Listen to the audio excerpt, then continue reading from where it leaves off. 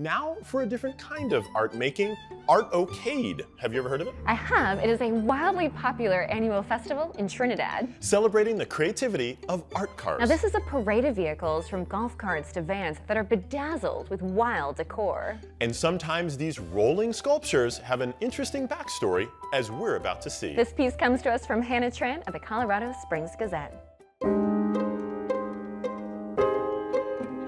We were discarded.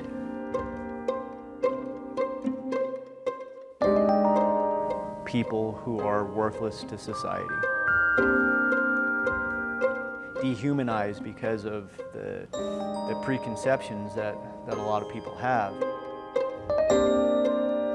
Addiction and alcoholism in turn led me to prison. People often view guys who are in prison who've been locked up as some sort of less than human.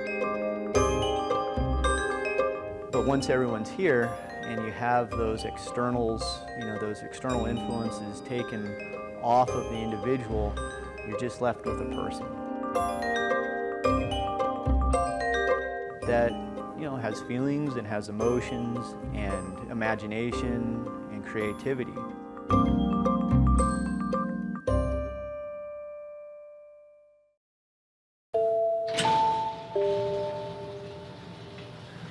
They're repurposing themselves, they're repurposing their ideas, they're recycled human beings in a way that are giving a chance in which they can create something. As many things in this whole art car world, there are no precedents or real reference points.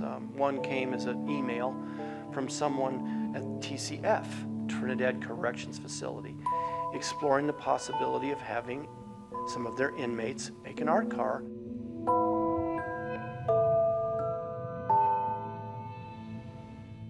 What are you, crazy? You want to do what? In a secure prison environment?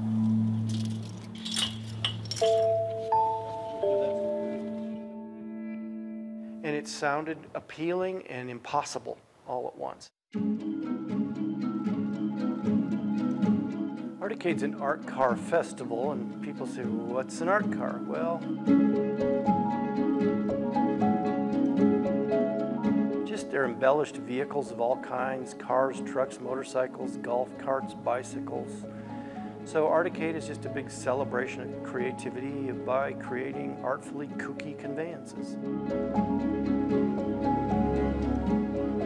The ArtoCade opportunity has done is to be able to work on something that is so, in my mind, so removed from prison, because creativity is, you don't put it in a box. You can't think about art inside of a box. And here we are, we're kind of in this box. It comes from a very genuine human place.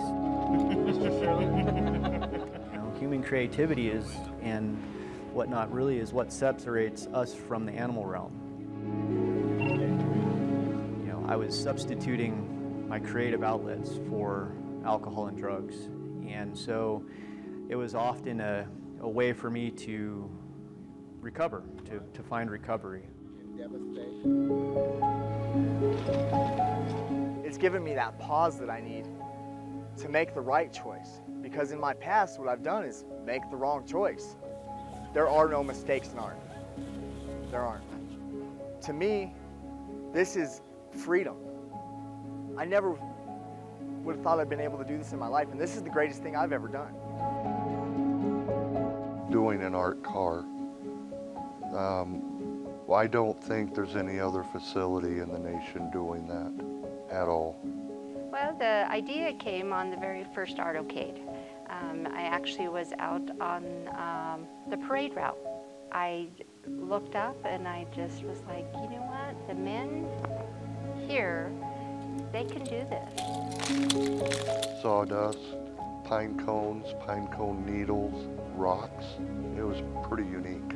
They're using another part of themselves in a way that they had no anticipation, any more than when a soda can is made, that eventually it's going to end up being a piece of art. You can use that that kind of rudimentary energy that may stem from like a creative mind to do something interesting, to repurpose something.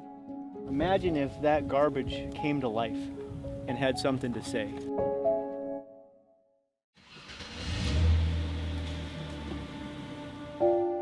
This experience has reinvested a heartfelt drive to continue to make art as a way to speak to the world, explore, affirms personal meaning, purpose, and a belief in all beauty of life.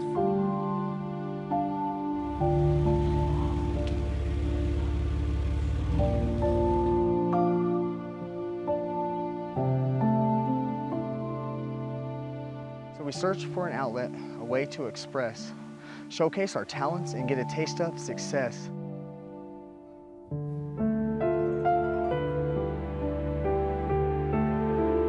Van painted with beer caps, beauty, or mess, just know it comes from the organ that bumps in our chests.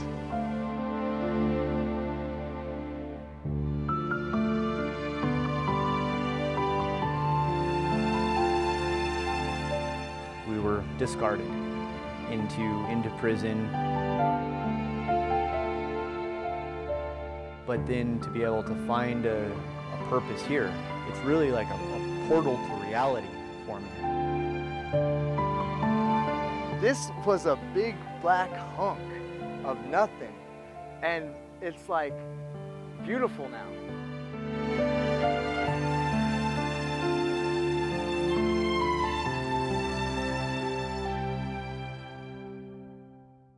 Rodney Wood is such a cool dude. He is so much fun and an inspiring guy, and I love that the idea of community for him is all-encompassing. Such a vibrant and energetic use of materials. For more on Trinidad's ArtoCade event, check out their website.